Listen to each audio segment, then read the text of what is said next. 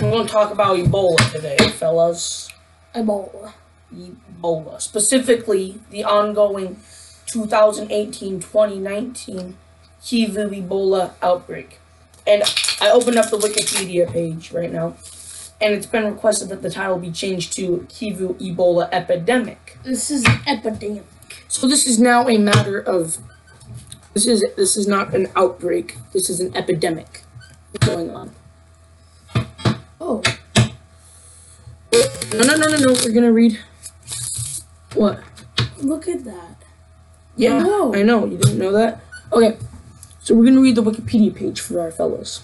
Alrighty. The 2018-19 Kivu Ebola outbreak, now called an epidemic, began on the 1st of August 2018, when it was confirmed that four cases have tested positive for Ebola virus disease, EVD, in the eastern region of Kivu in the Democratic Republic of the Congo, DRC.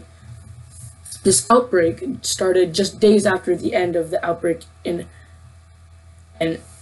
Equator, having infected Ecuador? Having infected a 5-year-old Congolese boy who entered Uganda with his family for medical care. So it's now not only in the Democratic Republic of the Congo, but it's now in Uganda as well. The Kivu outbreak includes Ituri province after the first case was confirmed on August 13th, and as of June 2019, the virus has spread to Uganda, having infected a 5... Oh, I already said that. In November 2018, the outbreak became the biggest in the DRC's history, and by November, the outbreak had become the second largest outbreak in recorded history, behind only the 2013-2016 West Africa epidemic. And that was the big scare that involved Sierra Leone, West Africa. That was like the general scariness, where 5 cases happened in the U.S. and then 1 death in the U.S. and all that. Yeah, Ebola. Now this is where stuff starts to get messy. This is why it's spreading so much. Yeah. The affected province and general area are undergoing, or are currently undergoing, a military conflict, the Kivu conflict. It's basically like a rebellion of sorts, which is hindering treatment and prevention efforts. The World Health Organization, WHO, Deputy Director General for Emergency Preparedness and Response, has described the combination of military conflict and civilian distress as a potential perfect storm that could lead to a rapid worsening of the outbreak. In May 2019, that World Health Organization reported that since January, there had been 42 attacks on health facilities, and 85 health workers have been killed or wounded. Yet no wonder it's spreading so much. We're killing the people trying to get rid of it. Good job, Democratic Republic of the Congo. Yeah, good job. Right now. Well, we're going to get to the casualties soon. Oh my god. In some areas, aid organizations had to stop their work due to violence. Health workers also have to deal with fake news and other misinformation spread by the opposing politicians. Casualties. Austin. Read the country, then the cases, deaths. In the Democratic Republic of the Congo, there has been about 1,470. No, you gotta read the cases first. Yes, the cases. Gee, you're stupid. I just told you. 2,110 That's confirmed. confirmed cases. Probable cases, 97. Suspicious cases, that is 349. Yeah. Deaths. 1,479 deaths. In the Democratic Republic of the Congo. What about Uganda? In Uganda, there has been 3 confirmed cases, 0 probable, and 2 suspicious cases. Resulting in how many deaths? About 3 deaths. That's the death of all the patients of Ebola in this country. So in Uganda, So what are the total cases and total deaths? there are cases about 2,000. Let's go about right now. This when was the last time this was updated? The present. June. Okay. Yes. So, 2,100, let's say.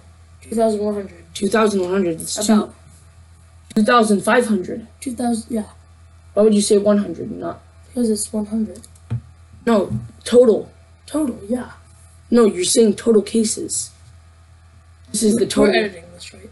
Yes, this is the total cases. Okay, the total cases is 2,557 cases.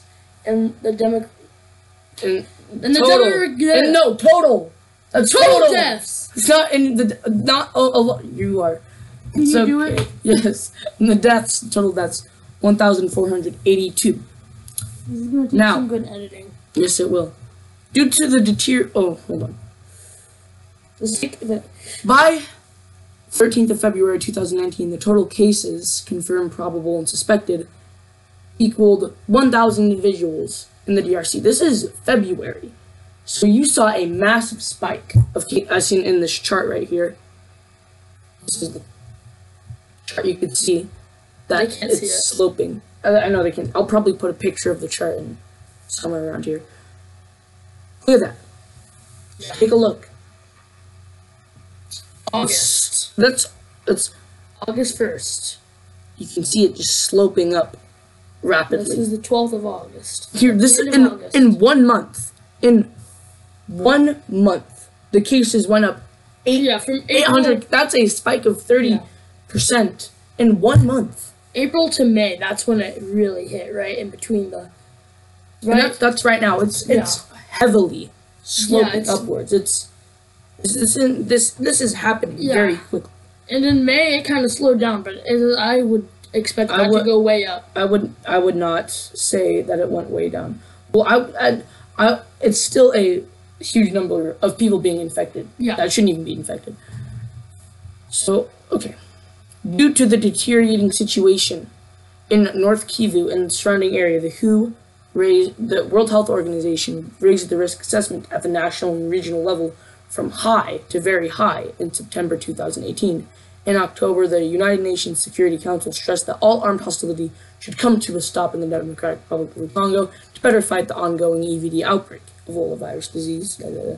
Following the confirmation of cases in Uganda, a third review was conducted by the World Health Organization on June 14, 2019. It concluded that while the outbreak was a health emergency in the DRC and the region, it does not meet all three criteria for it to be a public health emergency of international concern. The FIAC. The thick. There's only been 4 of those since the creation of that term. There was swine flu. Yeah. There was swine flu. There was wild polio, and then the West Africa epidemic, and then there was one other I don't remember. Marco polio. People have ideas, please. African Ebola virus outbreak. Please share ideas. I need them. I need ideas. I'm gonna lose my mind if I don't find ideas. Okay. For my channel. This is as of Up to June 20th. Yeah. As of today. Well, as of